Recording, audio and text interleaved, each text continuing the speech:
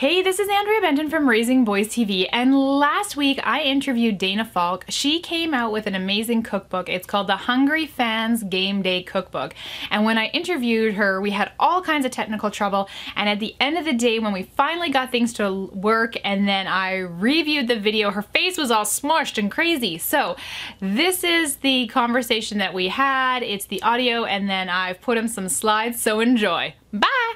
Hey, this is Andrea Benton from Raisingboys.tv, and I am super excited today, even though I have a head cold and I feel like my head is going to explode, because I am talking about food, but I'm actually going to be talking about food for year-end soccer season, hockey end-of-season wrap-ups with Daina Falk. And Daina came out with this amazing cookbook. It's called the Hungry Fans... Wait, did I say that right? The Hungry Fans Game Day Cookbook, right?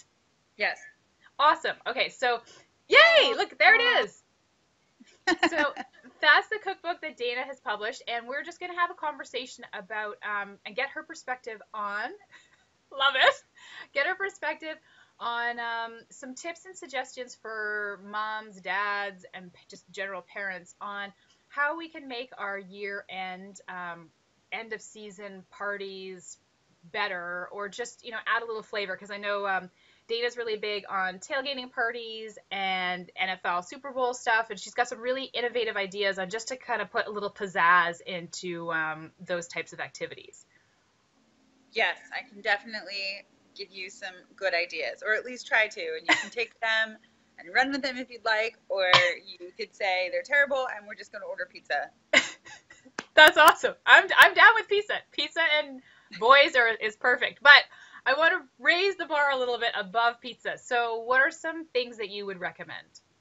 So one of the things that I really like to recommend to people, particularly people who have kids, is that if you can make the party, particularly the food part of the party, which is sort of like the heart of the party because food is so social, interactive, it's better for kids. Okay. So really easy ways to do this are to set up make it yourself bars, if you will.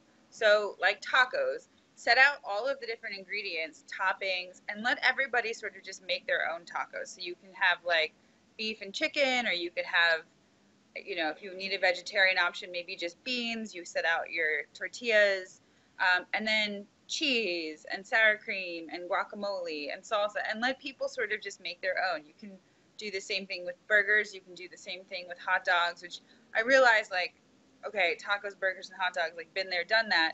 But you can totally let people make it their own, and then it's more interesting. Okay, So, cool. when I make a hot dog, I don't really eat a lot of hot dogs, but when I do eat hot dogs, I actually like to put potato chips on top of my hot dog. Seriously? So, yeah, I crinkle them up so that you get a little bit of a crunch, but it doesn't hurt, your mouth. Yeah. So you have your hot dog and mustard, ketchup, maybe a little sauerkraut, and then I sprinkle potato chips. And you could totally even I put it on my burgers too. Really? Yeah, they're delicious. They give it crunch. That's awesome. So those are some things that you can do. Even if you did want to order in pizza, you could do the same thing. You might, order in the pizza and save the baking part, but you could totally have a bunch of toppings set out that people could make the pizza their own, and that way you're not worried about, oh my gosh, do we have enough veggie pizzas? Do we have enough pepperoni? You can have all of that at home. Yeah. And it also allows you to sort of better control what your kids are eating. So, if you want to saute the vegetables, maybe you saute them in olive oil, which is better for you than butter or vegetable oil, because you don't know what they're using at the pizza place. Although generally they usually just put them right on the pizza. But that said, I'm really just a fan of letting kids sort of decorate their own food, but you can control what they're eating by what you put out. Okay, that's awesome. Yeah, and then for adults, I would say there's some recipes of mine that I have, which I realize March is probably not the best time, but you could do it with other fruits. I have a watermelon cooler I really like to make, which is just basil, lemon juice, ice, and watermelon, and you make it like a smoothie. You could do it with other fruits. You could do it with apple. You could do it with, I don't love it with orange, but sort of just yummy, refreshing fruits. Yeah. Where it's sort of like an aid, like a fruit aid for kids. Okay. But grown-ups can totally take like a shot of vodka and put in their own splash and make the party more fun for themselves. That's awesome. Love So, it. yeah, there's a lot of different. I mean, I'm not a big soda drinker. I don't really like soda. Yeah. I don't like people drinking soda. So, I would rather make drinks that are fruit-based or even vegetable-based. I mean, you could totally make a fruit smoothie with some vegetables in it too to get your kids to eat it. Oh, true. And they wouldn't even know, to be honest. So, Yeah, okay, that's great. yeah, and it's fun and they're colorful and they're cold, which I realize, maybe March in certain parts of this country or in Canada could also be cold and maybe you don't want a cold drink. But you could do a warm drink too. Yeah. Nothing's stopping you. Oh yeah, I love to do I take pumpkin and I make a puree and I add in a little bit of maple syrup and some lemon juice and nutmeg and cinnamon. Yeah. And it's like yummy. It's like a pumpkin cider almost. Really? And then I put bourbon in when it's time for the grown folks. So, that's awesome. Okay, that Yeah. I'm going to try. That's awesome. yeah, you can also just buy the canned pumpkin. You don't even have to, save yourself the time of roasting it yourself and just Yeah. get the canned pumpkin and add it. Like I said, it's really simple. It's maple syrup for the sweetness, Yeah. lemon juice, nutmeg, cinnamon, and anything else that you like. If you like clove and you want that, Yeah. or allspice, and you just puree it. And if you need to add water to make it whatever texture you want Yeah. for a drink, do it. Serve it warm, serve it cold, serve it over ice, serve it with bourbon, serve it with vodka. Nice. It's delicious.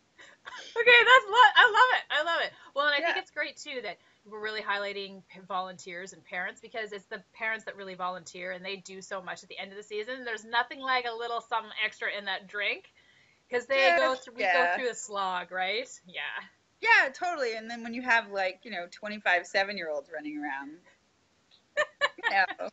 not saying have a lot. I'm just saying like a little bit might make your party experience a little bit more tolerable. Totally. It just takes that little edge off when you really want to poke yourself in the eye because they're all Yeah. boys, right? Or, in my Totally. case, they're all boys and they're all running around. So, yeah, it takes that edge off.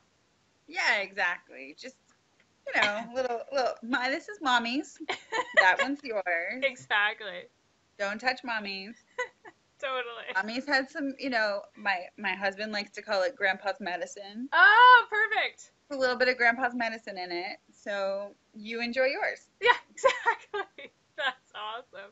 All right, cool. Well, those are 3 great tips, and I particularly like the pumpkin one, and I love the idea of getting the kids to kind of really make themselves their own so that they're in control. And again, I can monitor the situation and see what's happening. So I love it. Thank you. All right, so Yeah. that's awesome. Okay, so plug the book one more time. So this is the book. It's yummy recipes, 165 recipes for game day, whether you are celebrating the game day of your 7-year-old kid's soccer game Yes. or the Super Bowl or the Stanley Cup Finals, whatever it is. Whatever. Nice. These are great recipes for throwing a party at home, a watch party, or an end of season party. And there's 140 recipes. There's 165 recipes, 40 of which I've collected from professional athletes and Olympians as well. Wow. So you will find recipes from people like Michael Jordan and LeBron James and Boomer Esiason, Andre Agassi. And there's actually a whole bunch of drinks in the back for the grown folks. And Excellent. a lot of them are in celebration of some hockey players. And there's actually one called the Detroit Red Wing. So, Oh, cool. All right. so there you go. That's awesome. I love it. For our Cool. friends upstairs, north of the border. Northern border. Yeah, that's awesome. We are hockey Yeah. fans for sure. All right. Yeah, although I realize Detroit is in the United States, but for hockey It's okay. fans. They're part of the original 6. We're all good. We're all Exactly, good. exactly. So there's a little bit of it for everyone, and you can find it in bookstores. You can also get it on Amazon and BarnesandNoble.com. I think a website called IndieBound.com. Yep.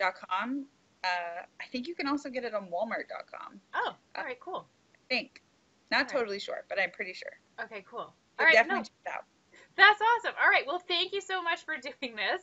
I'm Andrea Benton from Raising Boys TV, and I would love it if you subscribe to my channel. Thanks. Bye.